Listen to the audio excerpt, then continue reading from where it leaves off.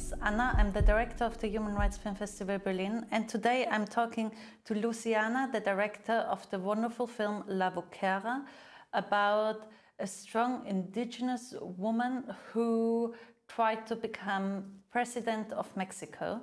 It's about her presidential campaign and all the struggles she's facing, but also about the courage this person in particular has and how she inspires others. So my first question to Luciana, hi, by the way, it's a pleasure to see you,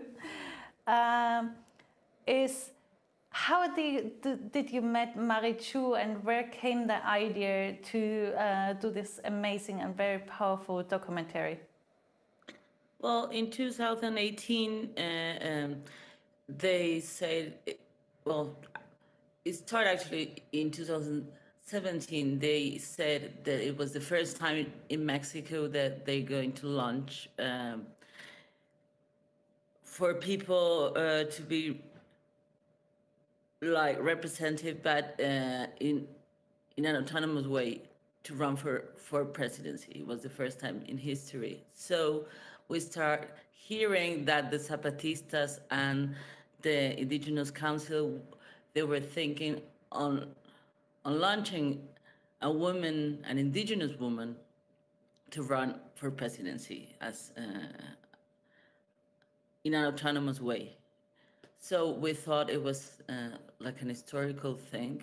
It was never happened something like that in the history, and especially because the Zapatistas and the Indigenous Council, they always say they were not going to get involved into politics, that for them is like a dirty business. So it was very shocking to know that actually they were going to participate into this run. So the producer, Carolina Kaplan, and me thought it was an unique opportunity to do this film. We didn't know it was going to be Marichuy because they presented a little bit further. As you can see in the film, that's the first time we filmed when they say that it was going to be her. They just say first it's going to be an indigenous woman. So, but first we have to go to ask for permission with them because, of course, it was very interesting. It was very powerful, but we didn't know if we were going to have the access to it. So we were kind of nervous. So we asked for an appointment. We went there, talked to them, and present the idea of making a film about it. They say, yes, you can film all the public things that are going to happen. There's no problem. Everybody can film that, but, you know, the private things we will see. We don't know.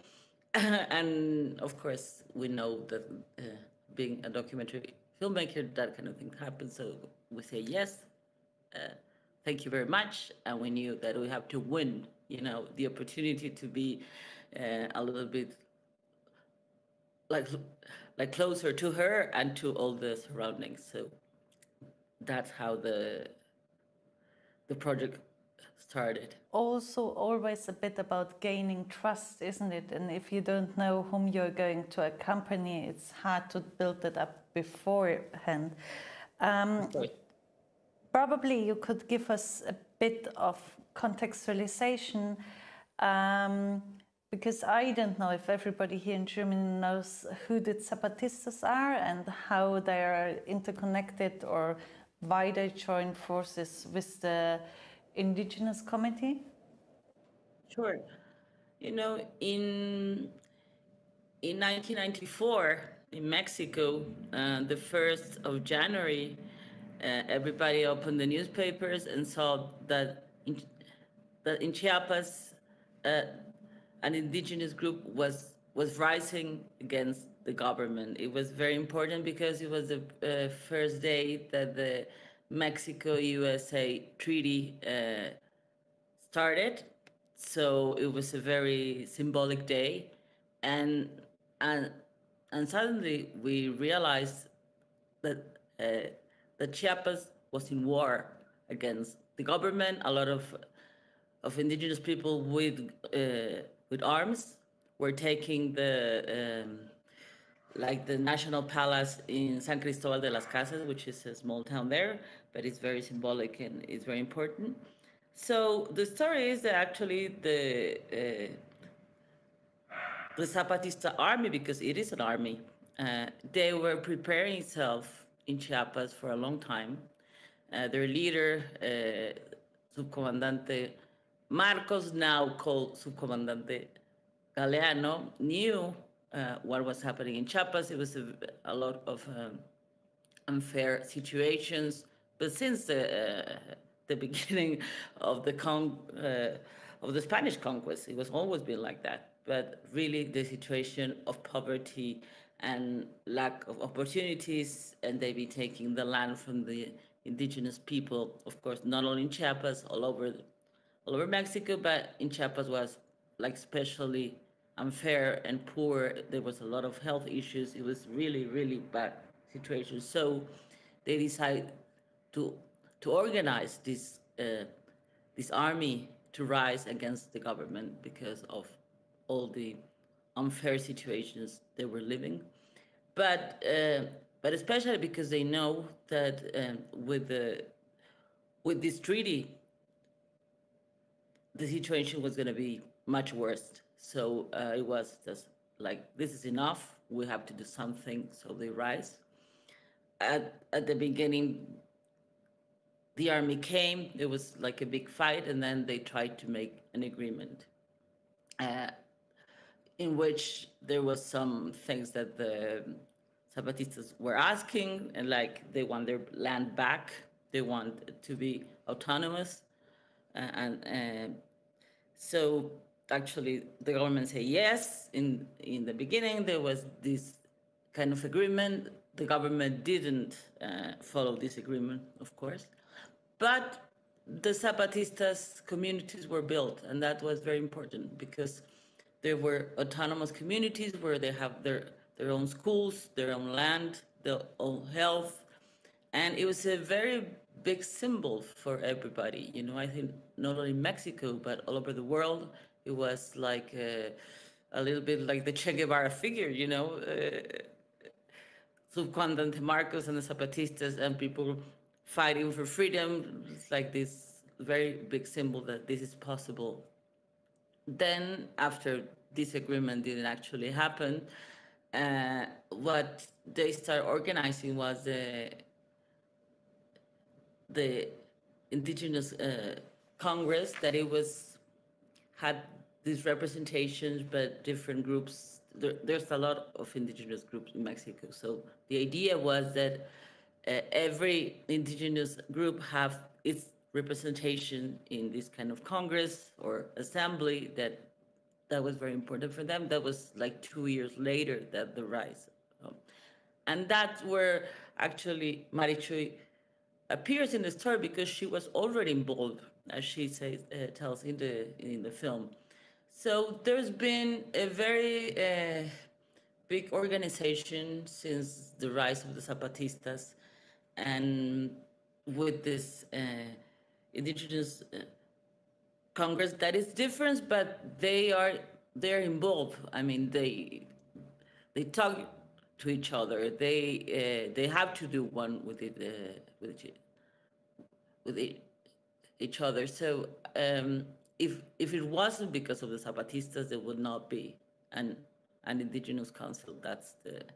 So for like 20 years and more, they actually tried to do things and to organize and make things against all these projects and injustice for a long period of time. But there was a time that they said, you know, if we don't do like something like different this time, we're going to disappear, because things are getting worse and worse. They're fighting against us all the time. So we need to do something that really shakes the country. So that's why actually they decide to launch Marichuy to the presidency. Not because they want to win.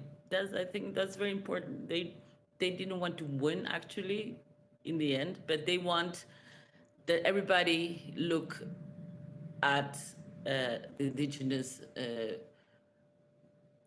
like like presence again. And of course, she was in all the media and a lot of interviews, and they were talking again about the indigenous proposals. So their plan to make indigenous issues more visible worked through the campaign. How do you think, besides making it more visible, did also the perception in the general public in Mexico, in the general public, but also on a political level, change through this campaign? Well,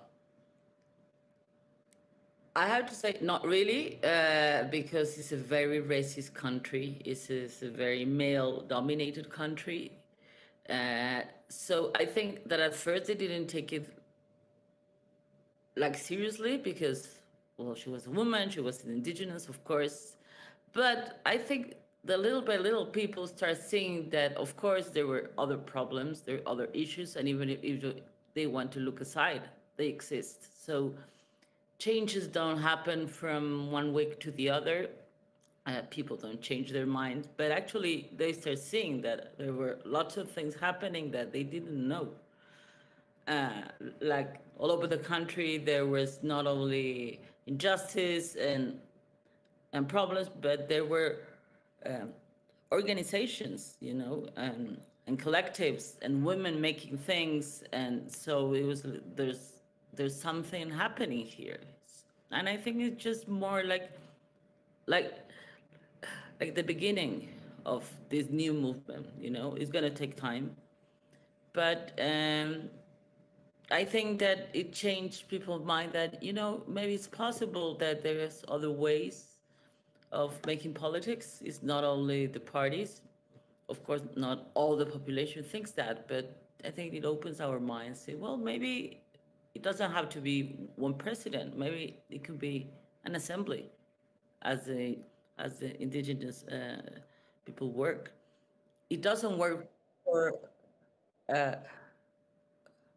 for everybody, of course. You know, it will just have to open minds little by little, because it's like a big idea and it's very different.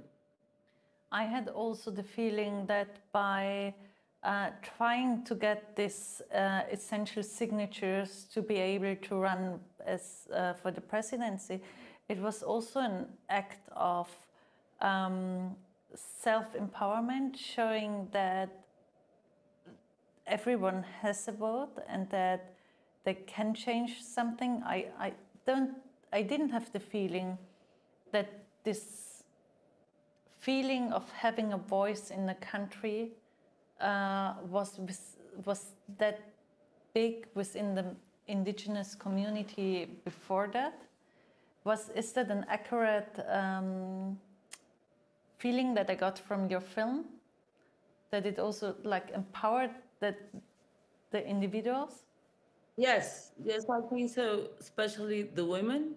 I think it was a campaign that give a lot of power to women to say, you know, it's very important that women raise their voice and that they represent their communities as well. You see, we have a woman here, so that means that women can actually be part, not only in the general politics, but inside their communities, because the change came to the indigenous community as well.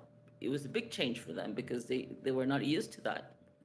They were all the men who talk and make the things, but now things are changing. So the message was first for the indigenous communities, you know, say, we have to change. We all have to change. And the signature, of course, it came from the government. It was not like something they did want to do.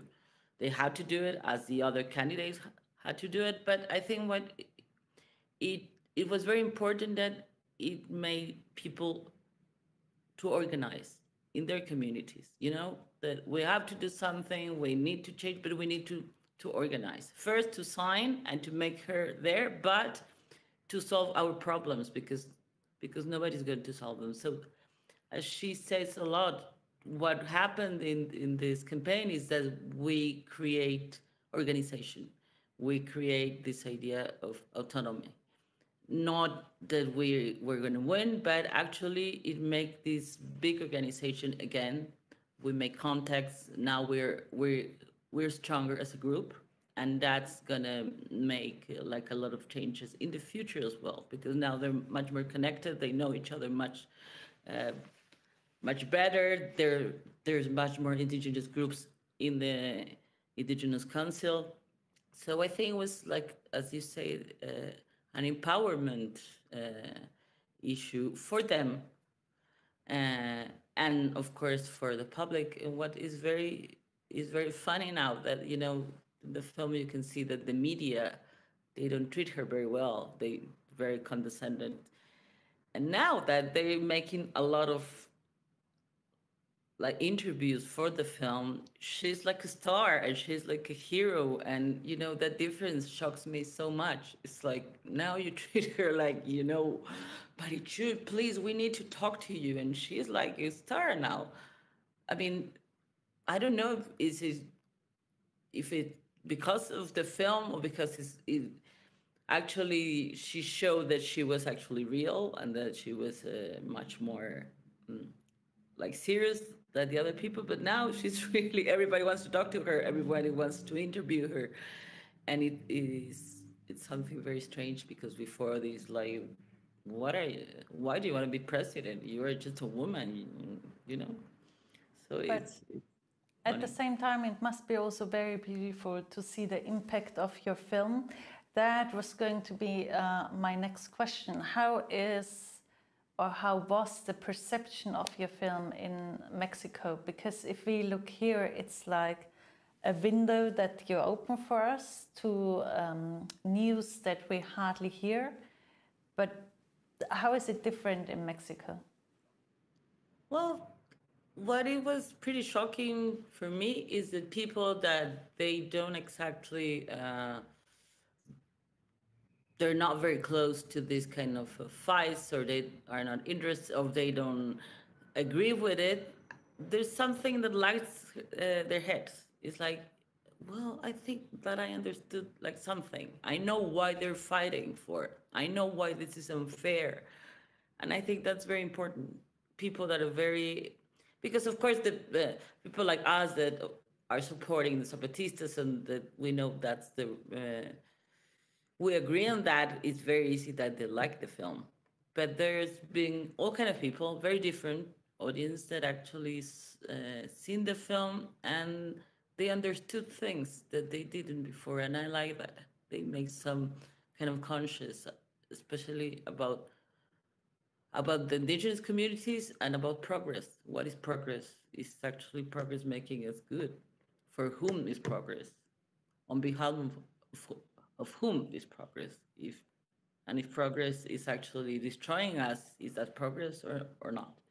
So all the discussion that is very important now, not only for Mexico, I think for the planet itself. All the things in the middle of this pandemic thing, because the film appeared in the middle of the pandemic, and I think that was very important as well. It make people a little bit, of course, it's always very small, but to think about it, say we need to save the planet, and the indigenous groups, that's what they're doing. They know about it, and that's what they're doing. So I'm kind of shocked and glad about that. This is happening. That people that are not actually agree very much, or they're more like right wing, or they start thinking in a different way, and that's kind of nice. That sounds like the impact you would wish for such a film. I hope that our audience in Berlin also learns and gets a different perspective of how politics, but also how agriculture structures, societal structures could work. I think we see some amazing role models in there next to Marichuy, but in particular her. Thank you so much for taking the time to talking with us. We are really looking forward to showing your film in the cinemas, but also offering it online to everybody else in Germany. It was a pleasure talking to you, and I wish you personally best of luck, and I hope that many, many people worldwide see this very important film. Thank you very much. I just want to say very, very quickly that actually the Zapatistas are in Europe now. They tour in Europe to talk to people, to make a dialogue, and that I think is very interesting. I think they're going to come to Germany eventually. They're touring now in France, Spain, and they're talking with different collectives. They're making this big tour to know people, to talk with them, it's not a clash, it's a dialogue, and I think that's very interesting. That's super good to know. We will link, if you find the information in the video, the information on the tour of the Zapatistas, because I think it's really interesting to join the conversation with them. Thank you so much for this hint. That's amazing. It was lovely talking to you, and I hope to see our audience in the cinemas.